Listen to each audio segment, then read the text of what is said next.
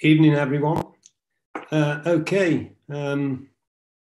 Tonight's talk is Sandringham Special Apiary Project, and your speakers for tonight are Eric Marshall and Chris Barrett. Eric is the lead manager for the project, and Chris is also a manager with it. Eric is he's an highly experienced beekeeper, and he has an interest in working with the native bee of the British Isles, Apis mellifera mellifera. These credentials, along with the fact that he lives relatively close to Sandringham Estate, made him, gave him the credentials. Sorry about that. The credentials, along with the fact that he lives near to the estate, made him a prime candidate for leading the project. So you can imagine when BIBBA did sort of offer Eric the position, they were more than pleased when he took that offer up. He's gone on to lead the project and build up a team around him. Chris, he joined the project early in 21, along with another beekeeper, Joanne Simmons. Each of them brought their own skill set to the project, and they quickly became part of the management group that now oversees the day-to-day running of the initiative. So I think without further ado, I'm going to hand you over to Eric and Chris and let them get on with their talk. Eric, Chris. Thank you very much, Brian. Well, welcome everybody. Thank you for taking the time to join us as we recount our journey from the start of the Special Apiary Project at Sandringham. We hope it will encourage you to cooperate in small groups to raise your own queens and develop and improve your bees. Well, what do we hope to cover? I'll just run through quickly what we hope to cover. We've had an introduction, that's fine. Introduction, right? And then our backgrounds, the beginning of the project, something about the Sandringham Estate, finding and setting up the apiary and resourcing the apiary, the Abboton Black Bee Project visit that we undertook, and then thinking about what we did in terms of queen rearing, really breeding methodologies, and then how the project developed in year one. At the end of year one, what would we do to upgrade and future-proof the apiary? Our experience and learning in year one, and then Sandringham Flower Show visit, the BIBBA Trustees visit, and our experience to date in year two, and how we think we will move forward. So really, back here, our backgrounds. Well, I've certainly been involved with bees a long time. I started as a teenager actually keeping bees. And by the time I went to university, I then had a sort of 15-year break before I started again. A friend saw I got a hive on the premises and said, well, I'd like some bees. So that carried on. I spent a bit of effort, but failed in an attempt to do some bee farming. Certainly learned a lot about bees and all those things. And really since it's been small scale, although that's grown somewhat now, I've been involved in the BIBBA project. I'll let Chris say something about his experience. I'm a relatively new beekeeper. I started beekeeping 2018. I was lucky enough to get a mentor through the local beekeeping association. He encouraged me to go to Gormanston summer school in the summer of 2019, and that's when I saw a number of lectures regarding queen rearing and got an interest in the subject. And when the local association had a talk regarding the Abberton project, Eric introduced the Sandringham project and asked for volunteers, and that's where my name, or I put my name forward, and have been involved ever since. Great, thank you. Just to flip through our screen again so I can get back to where we're going to move on. Right, so the beginning. Well, it all looks as though it was very well organised. In fact, what happened was I simply asked BIBBA whether there's anybody local to me who would be interested in working together to rear queens, whereupon it was suggested that maybe I could do that at Sandringham. And it had been obviously a BIBBA idea to develop an apiary project at Sandringham that would fit in with what was then Prince of Wales' objectives to manage the estate as a fully organic enterprise, farming naturally and sustainably. So, in fact, we found suitable apiary on the site with the help of the farm manager, and we've been very pleased with how the site's developed over time. It is, I would say, a very suitable place to work. Initially, I put a couple of hives there, and I think that would be winter of 20, would it? Yeah. And in the spring, they weren't very strong, so I brought another two and united them. And then we were faced with the problem of, well, how will we rear any queens if we haven't got support colonies? So with the help of the swarm coordinator in the local beekeeping association, we were put in touch with a fairly substantial number of swarms. I think Chris and I collected something like 20 between us in that year. And they, after we'd isolated them long enough to see they were disease-free, became the sort of basis on which we started. So BIBBA encouraged me to run the project, and that's how it's continued. Perhaps you'd like to know a little bit about the Sandringham Estate, and Chris will tell you about that now. Okay, the Sandringham Estate is, as many of you will already be aware, a privately owned estate by the royal family. It's a rather large enterprise. It covers a large area. There's roughly 2,400 hectares of farmland directly farmed by the estate. They then have a number of tenant farmers who are managing another 4,000 hectares across northwest Norfolk. Interestingly, a number of the staff employed by the Sandringham Estate do keep bees. The majority of those that keep them are sort of gamekeepers.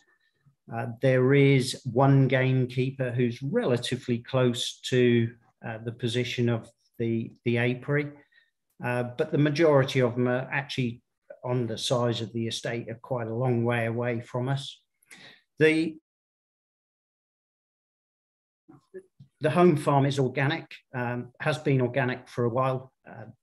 The estate is sort of evolving and changing, and it uses a 7-year sort of crop rotation, and it's a mixture of agriculture and forestry. They have their own sawmill, and the main crops are, as it says, wheat, barley, oats, beans, and then there's sort of 2 years of clover and plantains and chicory.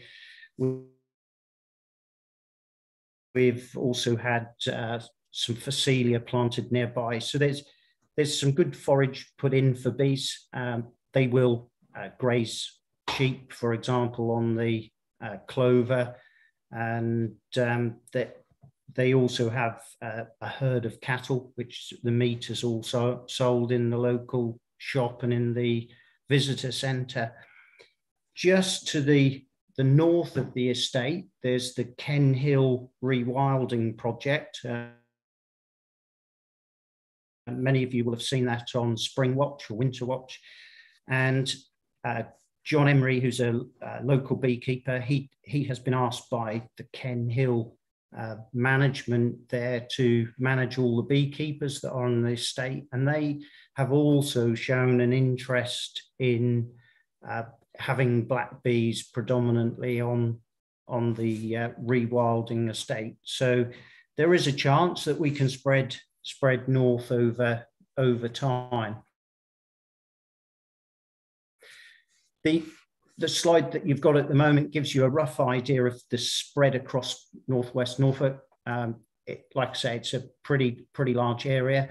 The area we're working in is currently shown on this sort of photograph. You can see where it's showing the visitor centre and the Sandringham House. We are to the east of that site, and luckily most of the commercial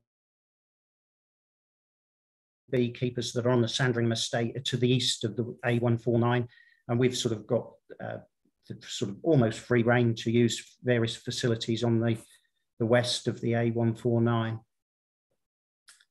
Okay, so right. Okay, well, the early setup, as I said, was just moving some hives in, but during the winter before, or during the winter of the first hives in there, I built the John Harding unit, which you can actually see in the left-hand, well, on both photos, which consists of two colonies linked into a middle box, queen excluders both sides, so you can use it for queen right cell raising.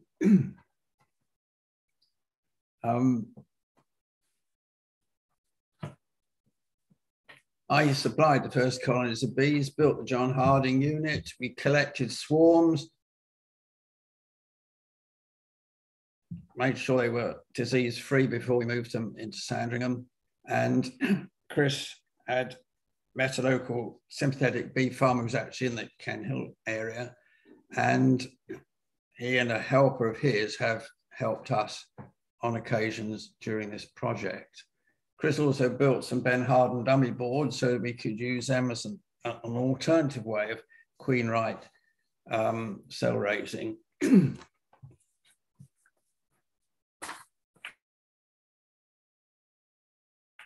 Initially, things were somewhat slow, but Kevin Thorne was invited to give a presentation to the West Norfolk and King's Lynn Beekeeping Association at their AGM about the Abberton Black Bee Project, which is near Colchester. And following that, I was given a few moments to explain what we were trying to do at Sandringham and invited anyone who wished to help. I think, as it says at the bottom, three people contacted me, Chris being one of them, the swarm coordinator being the other, and the third person I don't remember because they've never followed up any interest in the project. But that was a very good start and has enabled us to move on. To get some feel for what we were taking on, we went to see the Abberton Black Bee Project, which Kevin Thorne runs on the Abberton Reservoir site for Anglian Water. And there was a late start there due to COVID lockdown restrictions, but when we got there, we were able to see the hives that they got, the colonies they'd got, and how they were preparing to start grafting. Both of us handled the colonies, looked in them with others, and learned quite a lot, I think, by seeing them. They were very, very strong colonies and very well behaved bees, actually. I don't think either of us got stung on that day. And we had the opportunity to consider the breeding program that they were operating. And this is something you have to consider. Obviously, the biology doesn't allow you to do things on a weekly basis normally, but we have adopted ideas that Kevin was using, which allows us to work on weekly visits. And so on, as we'll show later, there are various things you do each week to forward the queen rearing. Chris made a second visit about a month later and was able to feed back on that for us. Do you want to say something about that? Yeah, as Eric has just identified, when we went to Abberton, we saw various techniques that they were using at Abberton. So we had to sit down and try and think about the techniques that we might use on the Sandringham Estate. And so in year one, we looked at grafting, and if I'm honest, we predominantly used the grafting technique. We did try cell punching. We had various levels of success with cell punching. We even went to the sort of extremes of actually manufacturing our own punches, and we've even sort of made some prototype punches that we can put protective cages on, etc.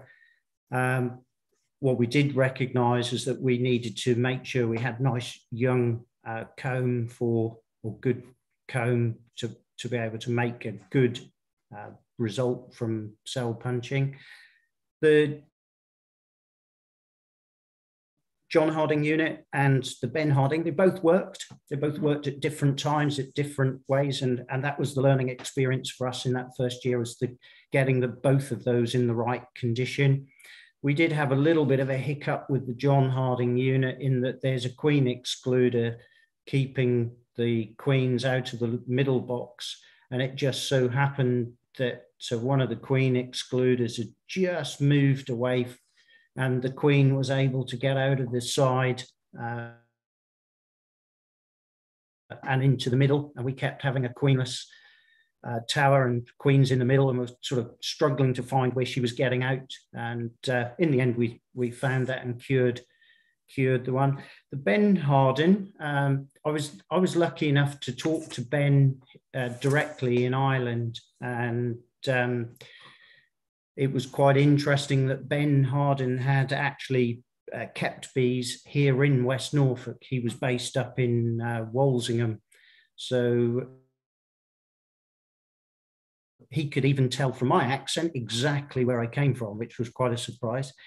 And so that's where I got the initial information. We used Queen-Right finisher colonies. And in the first year, we tended to use little mini mating nukes. They were mating nukes that Eric already had. And again, we had various successes with sort of queens disappearing or not getting back to the right mating nuke, etc. But as we say, it was all a learning experience. And the good thing for Eric and myself and the others on the project is we just were able to talk it through and work it out amongst us as to what was going on. The biggest challenge we had in the first year was actually the supply of the native AMN queens. They were a little bit late arriving.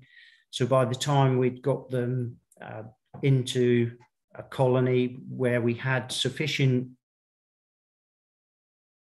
sort of material to graft from, it limited the number of times that we could actually do queen rearing the first year. But all the same, that whilst we didn't have huge numbers of success in that first year, we learned a great deal as a group on what we need to do in year two. Thank you, Chris. another view of the cell punches that we made between us. And then grafting using a paintbrush. Well, I think there are all sorts of ways of doing it. And we're not here to teach how to rear queens particularly. We're just trying to give you a feel for what happened as we did it. This is the video. Just click on Yeah. it.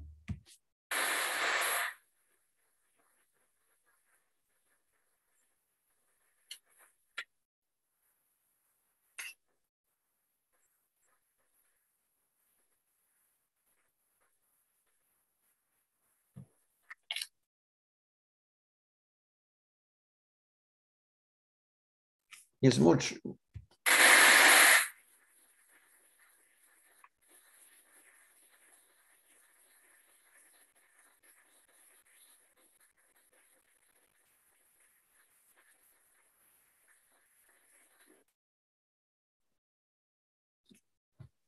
Well, there's a couple of shots of me actually grafting, I think. Not that we're suggesting that's the ultimate exhibition of how to do it.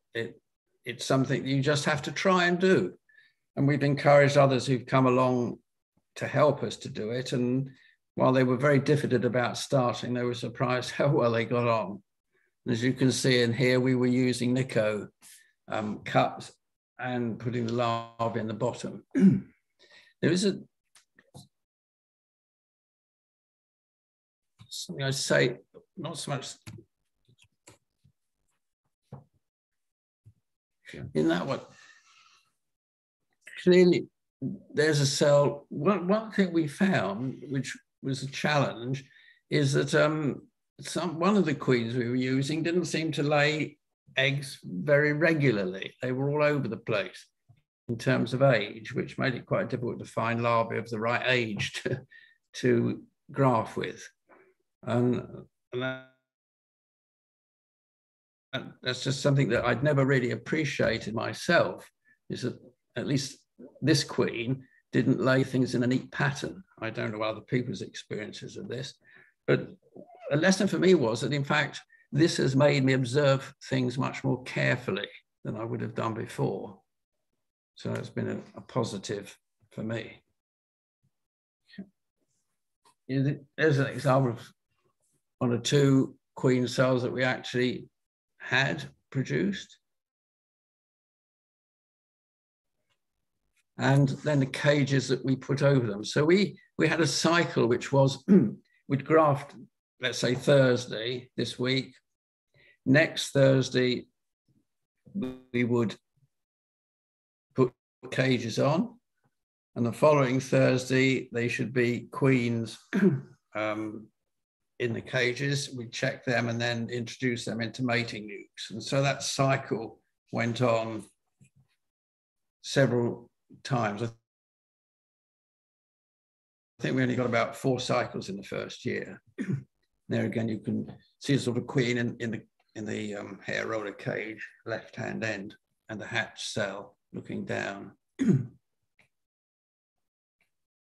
In cell raising, there's a John Harding unit, which has the 2 towers and the queenless section in the middle. The Ben Harden unit, which is queen right in the sense of queens below the excluder, but the upper portion behaves as though it's queenless when it's got plenty of young bees and produces or will draw out queen cells if you give the larvae to do it with. This is the mini mating hive that we were using and still do use, which just has a top bar and a starter, and they draw out the comb, and you can see one of the daughter queens, nicely dark, arrowed. And so, just summarizing our weekly schedule, we inspected and prepared cell raiser colonies to receive a new batch of cells. We inspect and prepare finisher colonies to receive a new batch of sealed queen cells and check on the previous week's grafts, punch larvae, move sealed cells to finisher colonies, move emerged queens to mating hives, graft and cell punch larvae from a donor colony, and then check the mating hives for mature mated queens, as well as inspecting all the colonies if we can, and generally looking after the apiary. And actually proved to be quite a lot of work. So where did we get in the first year? Well, this doesn't sound very dramatic, but very, very wonderful. But we did manage to produce 3 daughter queens. What I would like to emphasize is that I think we have all realized the benefit of collaborative teamwork. It really does help in making sure we thought through what we're doing, that when we get something unexpected on the job, we're able to discuss and agree a way forward. And that's been really worthwhile. I think our beekeeping skills and understanding has grown immensely, and that would be a benefit for anybody to share with someone else. The other thing is, of course, with the number of us who are now involved, we have something like nearly 50 colonies between us all, including the Sandringham ones, which means we have a reasonable idea what a good colony looks like. And I think that's very helpful. The other things that we found out, we needed to have our records more accessible. We were doing them on paper and I held them, which meant that others hadn't really got easy access to them. And we've modified that in this year, where we've got all the hive information on Dropbox, so anybody can access it and see what's happening. For every visit we made, I produced a task list, and generally it was carried out, although sometimes we didn't manage to do all the jobs we'd got lined up. Problems have arisen. Well, our queens didn't arrive till late June. We got a relatively poor level of graft acceptance and loss of queens in sealed cells in finishing colonies. I think our consensus view is that we really didn't get enough young bees in the right place. And that's certainly been our focus since. We do that partly by moving, and we'll do that, by moving sealed brood from the brood. We use a double brood box system with an excluder between. We move sealed brood up every week above the queen excluder and return empty frames down below for the queen to lay up. And this year we will also have support colonies so we can add extra frames of sealed brood to boost them, so that we've got large, very heavily biased young bee colonies, which we think will help. We lost some virgin queens from mini nukes used for mating, and some of our sealed queen cells got neglected. But all in all, it was a good year, really, given the late start. Obviously, between then, was that what, 20 to 21? Yeah, so, yeah, so yeah. 21 to 22. No, 21 to 22. Things were to be done in the winter, so there was hefting hives, feeding, varroa monitoring and treatment, and we did oxalic acid treatment that winter.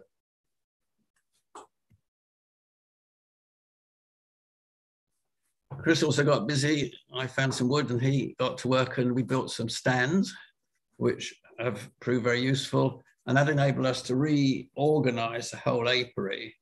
As you can see, we've got the stands, hives on them, and we put up what's a windbreak. It's a rockoline screen, really. The real value of that for us has been that you can park the car this side of the screen, where we're standing, as it were, in the picture, this side of the screen, and the bees fly up high, so we can sit on the back of the car and graft larvae quite happily without any bees bothering us at all. So it's been very useful. In year 2, we we're going to graft, cell punch, use the Nico Cup kit, John Harding, Ben Harden, queen-right finisher colonies. We also experimented with the queenless cell raiser as well. More mini mating nukes,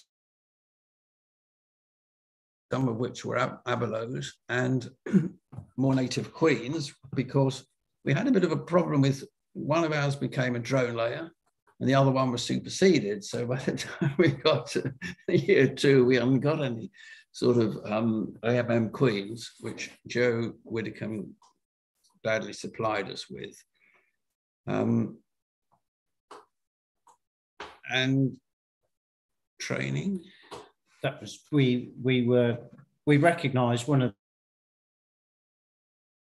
the things that, even though we were starting the project and already a year into it, that there was an opportunity to go on some training, and one of us went down on to one of the BIBBA run queen rearing sessions. It was me, actually. I went down and spent the day down there, and it was great to see some slightly different techniques. Also confirm that the type of approach that we were taking was the right type of approach. We saw a very similar apiary and very similar in sort of setup, and it also gave us some clear sort of indicators on where we might go in year 3. And one of the things that it's going to allow us to do is actually sort of settle on what is the right technique for us moving forward, because we've tried all of the different ones and we've had varying degrees of success, but we've got perhaps more of an idea where we need to settle coming into year 3. Good. Our aims for year 2 were to have fun and learn, to produce enough daughter queens to requeen all the colonies within the Sandringham Apiary, produce some excess ones, hopefully to provide them for the estate beekeepers, and allow us in year 3 to have colonies which were producing AMM drones. We think we thought then, and still do think, I think, to bring in more AMM breeded queens from other sources than the one we were using. Not that we are saying there's anything wrong with the ones we used, but we felt we needed genetic diversity. We also hope to increase effectiveness and efficiency of our team, working to maximize our output. Yeah. And recruit some willing volunteers, and then do some promotion amongst other beekeepers and the general public. Just some of the things we've used in year 2. BIBBA paid for some Abelo mini hives, and you can see what they look like, polystyrene. And you can see that they're divided, have a divider down the middle, so you can notionally mate a queen in each side.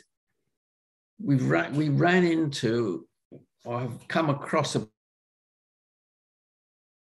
problem with that, is that if you open the top, then a queen from one side can run up over the frames and down into the other side, which is curtains for the queen. So we've worked, Chris has actually developed some little cover boards that we can put on so that you can deal with one side and then deal with the other side. Something we did with Abelos here was to overwinter one, and you can see it's what, 6 boxes high. I think 1, 2, 3, 4, 5. 1, 2, 3, 4, 5, 6 boxes high. And it came through winter very well, and gave us the opportunity, you almost in every level, provided you haven't got the queen in, problem is finding her, but that's another story. You can separate each box, and then you've effectively got 2 mating colonies already set up and running. You're not even shaking bees and anything like that. So that's been quite useful, and we've got 1 or 2 this winter coming through, which are not as tall as that, though that one's there with 3 on, I think. We've got 2 or 3 under another apiary. That's what they look, and you can see some very nice comb there produced in an abelow, nice arc of stores and pretty good sealed brood. And in fact, over on the right, there's an AMM Welsh daughter queen. That's Chris had a Welsh AMM queen and did some queen rearing at his own apiary. And there she is. Yes. And that which you don't see very often is a queen just returned from a mating flight, which we thought you'd like to see. We had to go with the Nico Cup kit. Many of you will no doubt be familiar with it or know about it. And we had very varying experience. Chris's Welsh AMM queen laid it up in 24 hours. Our Cornish AMM queen wouldn't even do anything in it twice, 2 or 3 days. And talking around, that seems to be a not uncommon experience. Some queens will do and some won't. And you can't make them if they won't. Any of you looked at the NatBit website or part of the website will know that there's a record sheet. It's very comprehensive. We've used it. It seems to do the job. And that's how we keep the records. But as I said, we do that online now. We make notes on site and I bring those back and then transfer them to the record sheet for each hive. And that we're about to analyze last season's just to see what we think were the best colonies.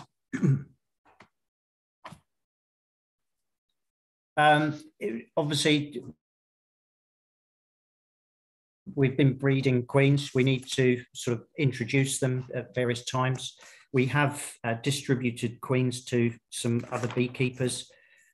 We've used all the techniques. I tend to use the pushing cages myself. I've found sort of a much better success with those in general.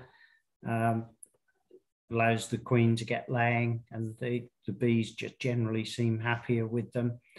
But yeah, we've used them all. And like I say, generally had reasonable success with all of them.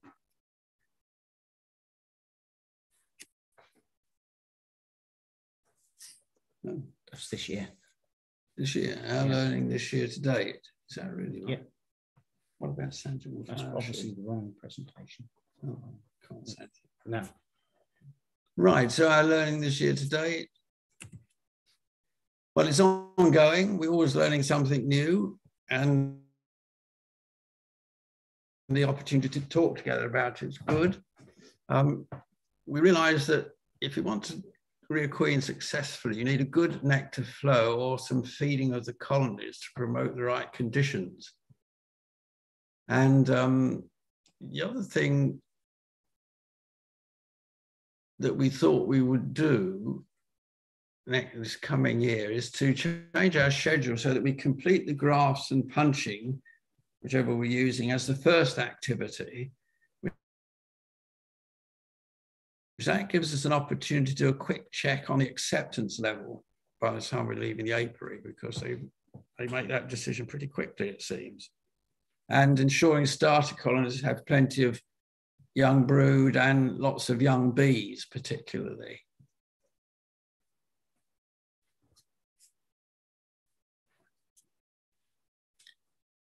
Carry on. What have we achieved this year? Well, we've reorganized the apiary. We put 14 colonies into winter. Most of them, I think one's gone, but that we understand probably why. We've done 3 rounds of queen rearing, well, more than that now. We did about 10. Yeah. The interesting thing is that the weather didn't help us. We got to the point when the weather was very hot, where the bees would not rear queens. And indeed, some sealed queen cells were torn down. In view of other information I picked up talking to other beekeepers, particularly queen rearers is that probably the temperature got too high, because I understand if you're rearing queens or hatching queens in an incubator, the temperature level is quite critical. If you go up a degree or so more than you should, then they don't hatch, they die. We have 5 mated queens reared at Sandringham, 13 daughter queens at Massingham. So that was at the end of June. At the so end of by June. the end of August, that had gone up to probably 15. Yes, 15. Sorry, that yeah. we're slightly out of date on this presentation here. What's next?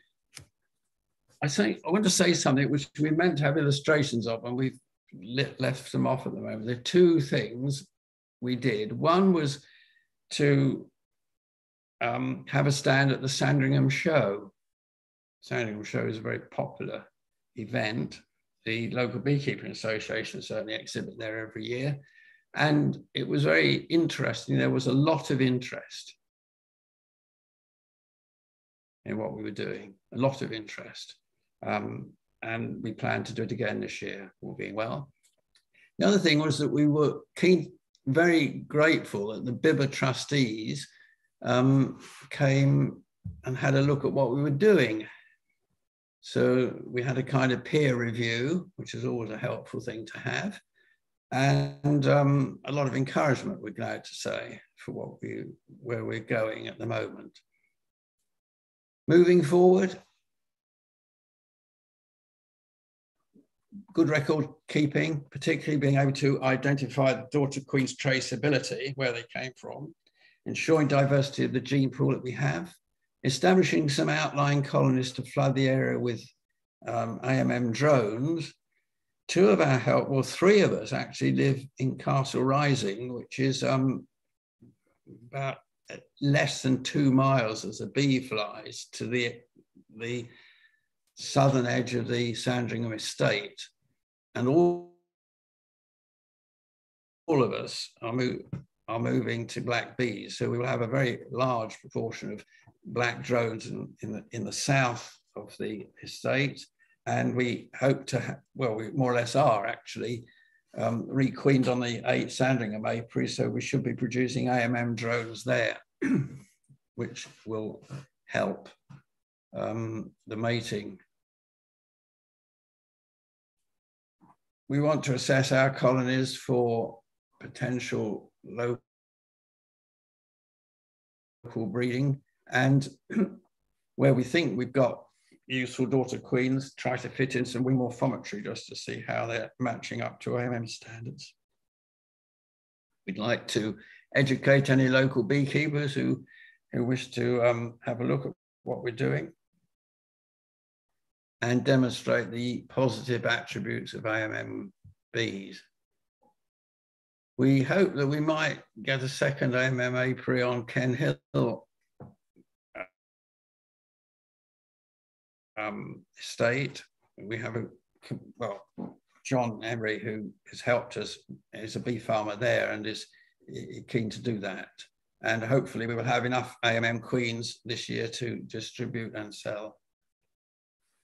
One of the other things that we should be in a position to do in come the spring is that we'll have enough potential breeder queens that we can start to be far more selective in which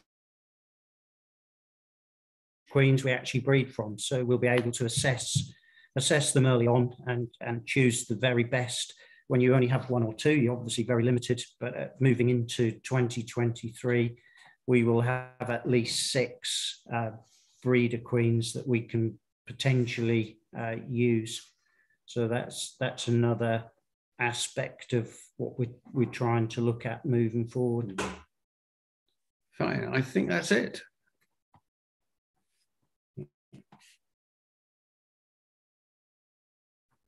Okay, so over to Brian. Right, okay. Okay. Can everybody see me now? Yes, I can see you, yes. Yeah.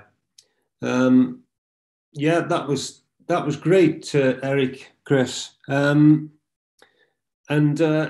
think I've actually sort of been involved at a distance with the with this project, mainly just liaising between BIBBA and yourselves.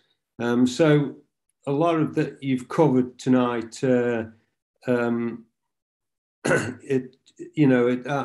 am familiar with, but nevertheless, it amazes me how much you've done in the time that the project's been going, and it's great to see that you've got the future plans are in place. I don't know if any questions have come in. I'll just have a look at the questions if there's anything. Eric and Chris, do you want to try popping your video back on now? Yeah. Chat. Let's have a look. Why won't any questions come up? Ah, there we go. Okay. So yeah, well, the first question, I think Chris, Richard, you might just need to answer this. Some questions come in. I believe it's from Colette O'Connell. How can we access the recording of this webinar? Yeah, so the recording of the webinar will go up in about a month's time onto our YouTube channel, so that people can revisit the recording. Yeah. Okay. Yeah, Eric, Chris, Terry wants to know, what do you consider are the main attributes of the AMMBs? Well, that's a question off the cuff, isn't it? Several things. One is, I think they're better adapted to the environment that we have in the UK. They tend to be frugal over the winter. As far as we can see, they build up quite quickly in the spring. They're very gentle to handle, very nice bees to handle. Do you find, sorry, Chris? You're all right, you're fine, go ahead. Yeah. Do you find that when you say they tend to be frugal, are you not putting much feed on them or any feed on them in the winter? Well, we did put feed on this year because during the very hot weather, they weren't gathering anything and they ran the store down at a terrific rate. Yeah. Almost caught out, in fact. All our hives we've set up with an empty box underneath the brood box and an eek on top, and we usually put some candy there so that it's available on the top of the frames if they need it. Yeah. But they are taking it, but not sort of stripping us out. And even when they are, all the colonies have got plenty of stores anyway. They're still quite reasonably weighty. Right. I think one of the big observations that I can see at home is where I have black bees, and I have some quite golden bees, to be fair. Richard has actually had the pleasure of seeing one of the queens at Sandringham. She's very, very gold. The black bees are flying at a much, much lower temperature. They're out and early in the morning, much earlier than the others. And they quite clearly seem happier in that sense. I was always told the colonies are very small, and just out of interest, I've put one colony into a 14 by 12, and she's absolutely filled that in no trouble at all. And it's been sort of a huge colony over the summer. So I think it's all down to how you manage them as to the size that you're ultimately going to have with them. And I tend to manage them very much as in the way that Roger would advocate, with having a support colony and boosting them all the time through the year, and that's what I've done, and I've had big colonies as a result. Yeah. This week, my bees, which were definitely AMM or daughter queens, were flying at about, temperature was about 6.5, and there were not many, but there were bees, and one was bringing pollen in. Yeah, I've noticed this.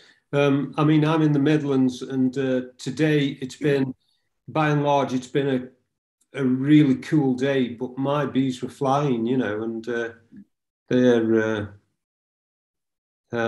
yeah. So, okay. Right, Simon Tuck, what was the local resistance you initially received? I presume that's establishing the apiary. I mean, I don't know. I think that was probably reference. I think some. I mean, having talked to the local beekeeping association, I think it'd be fair to say that some members were not much convinced about black bees. Yeah. So, and there will always be that divide when people have their own views about what's good or what's not good. I think my philosophical reason, if you like, for doing it is that we should aim to run the natural order that fits the climate and terrain that we're living in. And bees from Italy were never designed to work in the UK. We just have a different environment, different seasons. Yeah. I presume there's beekeepers on the estate that are not sort of keeping native bees, currently native bees. Do you have any sort of, do you liaise with them at all? Do you have any you know contact with them? We clearly, there are staff that have their bees, and that they'll have had those bees for some time, and as you can sort of well imagine, some of them are a little bit resistant to the idea that black bees are being taken onto the estate. It is the objective of the estate management to have black bees on the estate, and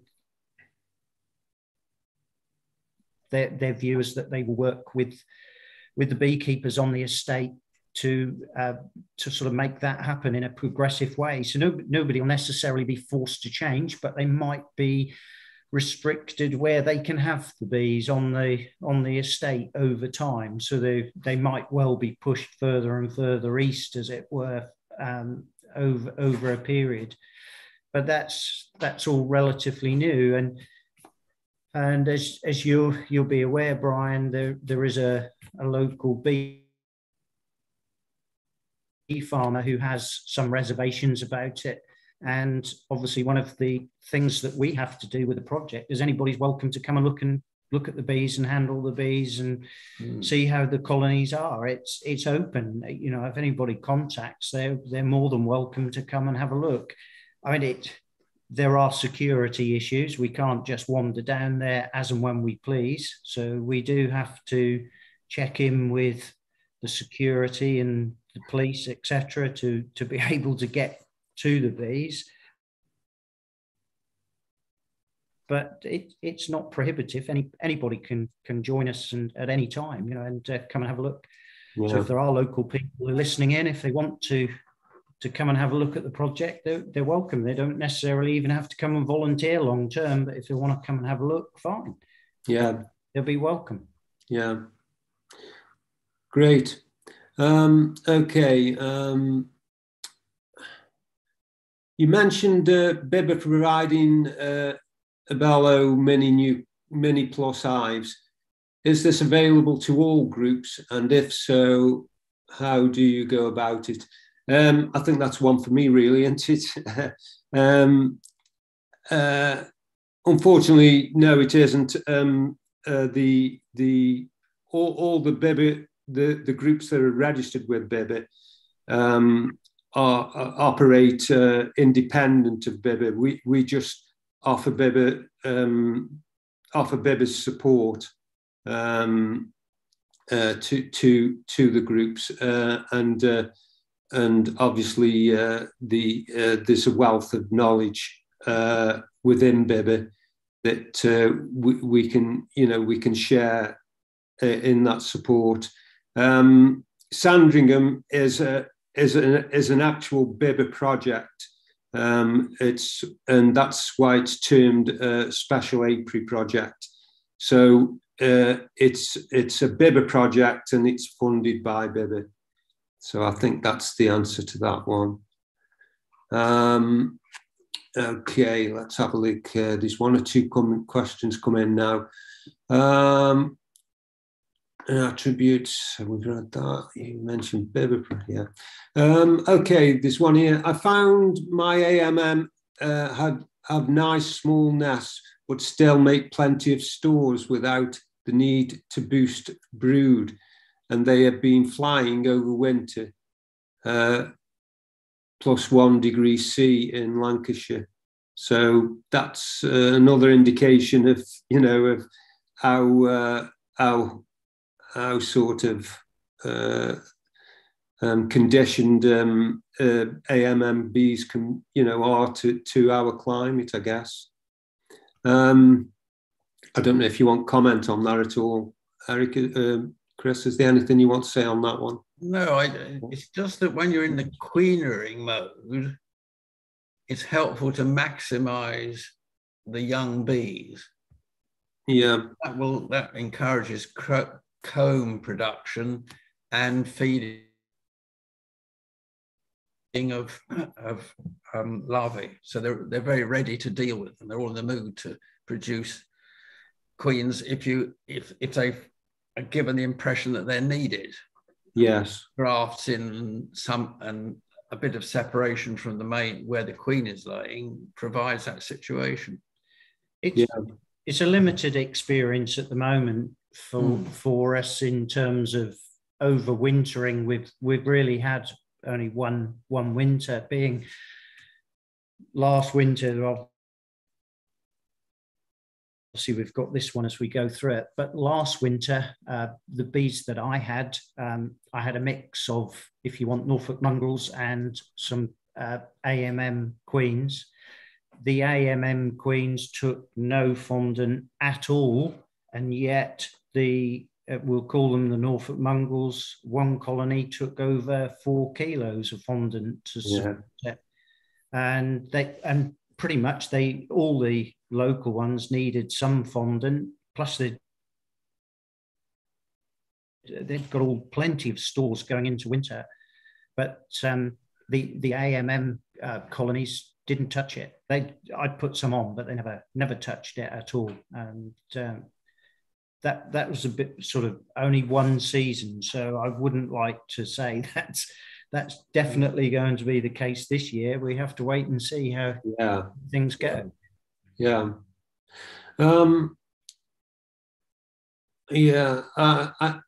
Have you had your bees DNA tested for AMM? Sorry, Brian, we've just lost you with that. Oh, right, okay. Have you had your bees DNA tested for AMM? Ours, no. No. I don't know about the ones that Joe produces. We had them from Joe Widdicombe. I think his breeder queens have been tested, at least in the past. Yeah, they have been tested and validated as at least 90%. Yeah. And AMM. I mean, we tend to look at the bees that are produced, and they're very dark. Yeah. Getting towards the AMM, they're very dark. Yeah, I mean, they do say that like colour isn't a great indicator of AMM, but I've always found that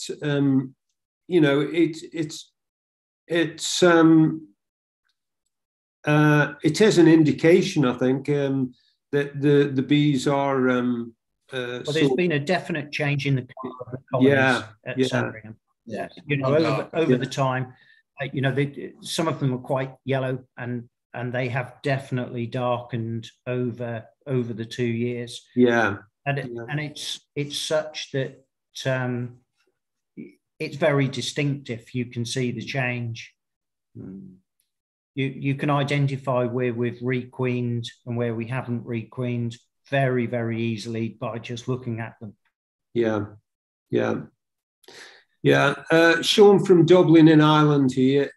I have used nothing else other than AMM, and they are a pleasure to work with. A big well done to Eric and Chris for this really worthwhile project.